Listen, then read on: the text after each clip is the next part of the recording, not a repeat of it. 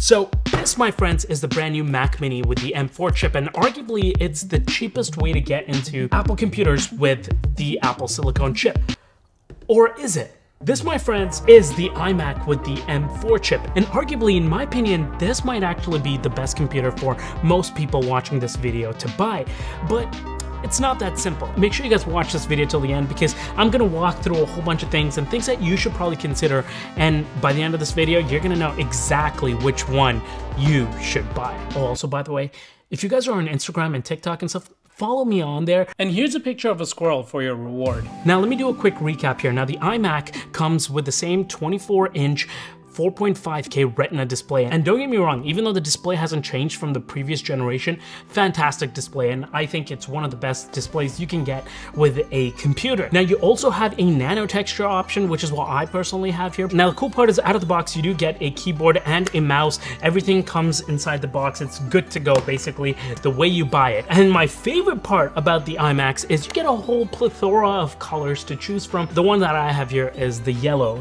/ looks gold. Now, let's quickly talk about the Mac Mini. Now, in terms of actual overall package, yes, you do get more with the iMac, but with the Mac Mini, you do actually get a lot more computer. But on top of that, you do get a lot more in terms of ports. Look, the running joke, obviously, with the Mac Mini is the power button. What are those? The power button being on the bottom, it's not a big deal, okay? I'm gonna be straight up here. Yes, it would have been nice to have it on the side maybe, so it's still hidden from the front, but having it on the bottom is not a big deal. Anybody who owns a Mac knows we don't turn those things off. Also, I don't know, I have this conspiracy theory that Apple actually does these things on purpose. Like little things like putting the USB-C charging port, putting it on the bottom, like this is how you use a mouse. I feel like they do these things on purpose so that people start talking about it.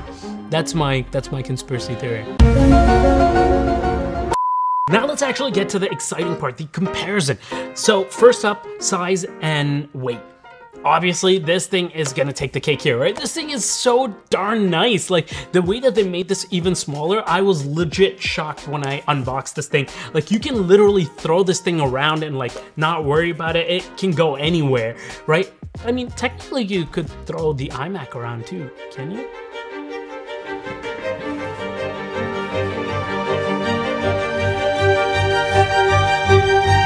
Yeah, probably don't recommend trying that at home. Now look, the Mac Mini, you can literally put this anywhere. So even if you have a really small desk, or let's say you're Harry Potter and you live under the stairs, this would fit in a setup over there. And albeit actually look cute while doing so. But my favorite part about the Mac Mini is you can actually technically travel with this thing, right? Traveling with a desktop computer, spec it out to be very powerful and whatnot, and anywhere you go, like hotel rooms and stuff, just have a portable monitor with you, or you could watch some of my older videos, which I will probably make newer ones about, where I actually pair this with the iPad and you don't even need another screen. So obviously, I mean, it's not a surprise. Size and weight, the Mac Mini takes it. But where the iMac does hit back like a nice 1-2 punch is the display. The display on this thing, I mean, for the money that you're paying for this computer, phenomenal. Absolutely love what Apple has given us here, because if you wanted to buy a comparable 4.5 to 5K Retina display with nano texture from Apple, you're looking at about $1,900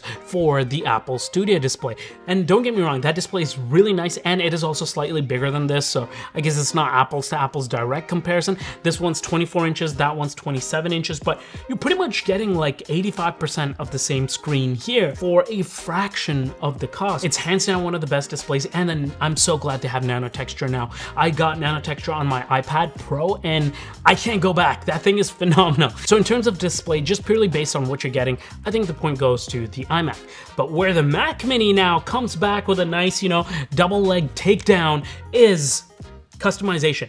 The customization you can actually do with this arguably is gonna put the Mac Mini up ahead quite a bit, because look, not everybody needs another, keyboard and mouse and a monitor. Maybe people already have those things at home, right? So you get to actually customize what monitor, what keyboard, what mouse, and all of those things that you use with the Mac Mini. Not to mention, let's say you're not a fan of the Apple Magic Keyboard, it's too flat for you, or you want a mechanical keyboard, or let's say you don't use the mouse. Like for me, in my case, I actually use the MX Master 3S, I think, for Mac. This is the mouse that I use daily. So technically I'm paying for like 2 mice if I go with the iMac, because I'm just gonna put this to the side and probably swap it out with this anyways. And same thing applies to the monitor. Sure, this monitor is fantastic, it's great, but not everybody wants 24 inches. Me personally, like I need at least the 27-inch monitor, which is what I use, the Apple Studio display back there.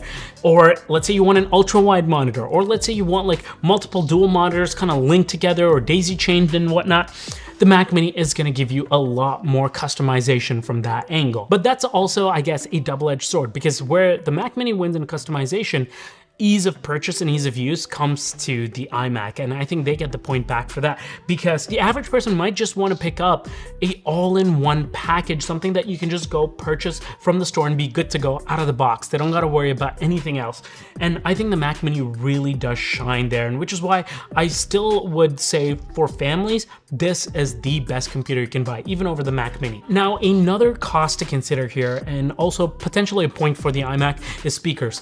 The speakers on the iMac, guys, like these are fantastic. These speakers have spatial audio. They're basically designed to be pumping sound out to the front. With the Mac Mini, you probably have this tucked away somewhere, maybe under the desk or on the side or somewhere far away. The speakers on this are actually not bad. I was actually quite surprised, but it's not ideal. You're meant to basically get speakers with the Mac Mini, because that's probably gonna be more on your desk and kind of in your face. So that's another cost that you probably have to pay for, because I wouldn't rely on the speakers with the Mac Mini personally. Point goes to the iMac. Now, at this point of the video, if you're afraid that the iMac is getting ahead in terms of points, I'm sorry to say, one more point for the iMac. The camera, right? The fact that this has a built-in Apple center stage 12 megapixel camera that's actually really good to use.